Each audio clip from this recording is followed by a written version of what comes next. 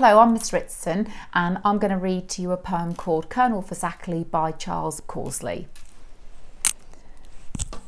Colonel Fazackerley Butterworth-Toast brought an old castle complete with a ghost, but someone or other forgot to declare to Colonel Fazack that spectre was there. On the very first evening, while waiting to dine, the Colonel was taking a fine sherry wine, when the ghost, with a furious flash and a flare, shot out of the chimney and shivered, "Beware!" Colonel Fazackerley put down his glass and said, "My dear fellow, that's really first class. I just can't conceive how you do it at all. Imagine you're going to a fancy dress ball." At this the dread ghost gave a withering cry. Said the Colonel, his monocle firm in his eye, "Now just how you do it I wish I could think. Do sit down and tell me, and please have a drink." The ghost in his phosphorus cloak gave a roar and floated about between ceiling and floor.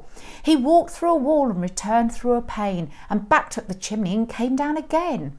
Said the Colonel, "With laughter I'm feeling quite weak," as trickles of merriment ran down his cheek.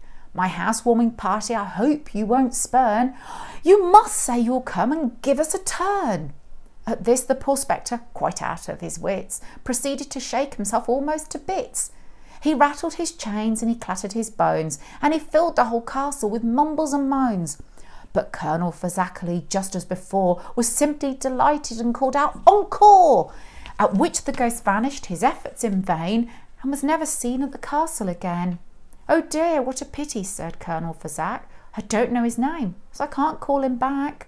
And then, with a smile that was hard to define, Colonel Fazackerley went in to dine.